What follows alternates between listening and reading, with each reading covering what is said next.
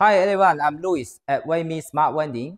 Today, let's talk about how to solve the problem if your card reader showing cash only. So basically, there are two reasons for this problem. First, the problem from the card reader. Second, the problem is from the communication between the vending machine and the card reader. If the problem is from the card reader, then we should ask Nayax company technical people to help us to solve the problem. Usually when this case happens, we should check the communication between the vending machine and the card reader. Now let me show you how.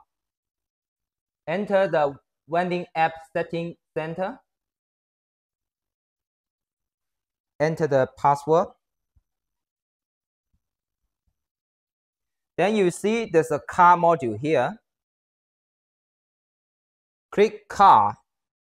You see that currently we didn't turn on the card reader, so we should turn it on by this button. Sometimes we also need to set the card reader serial port.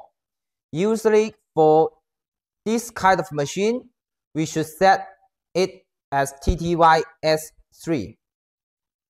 So after this one, we save. Restart the app. Now let's look at here. Now this problem has been fixed.